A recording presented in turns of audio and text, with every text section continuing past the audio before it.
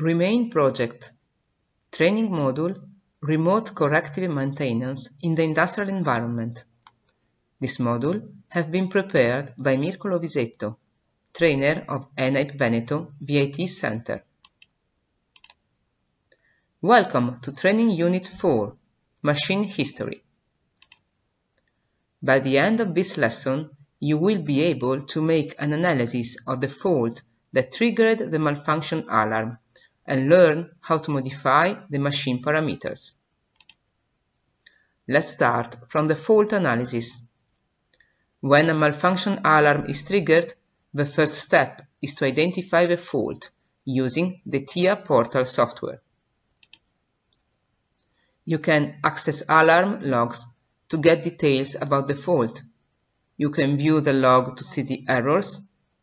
You can diagnose the problem and analyze the information in the log to diagnose the cause of the fault.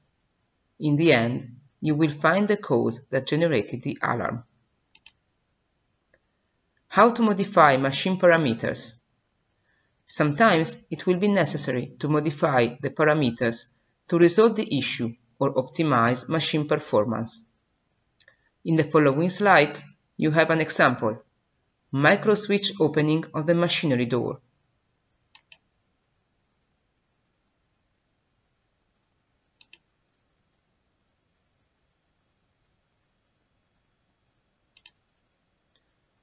Then you will learn how to restart or stop the system.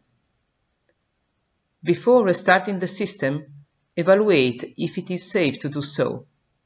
If the fault has not been fully resolved, it may be necessary to stop the system. If it is safe, restart the system after modifying the parameters.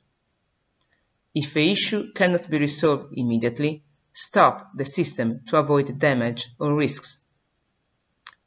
In the following slide, the example: stop the machinery to solve the problem.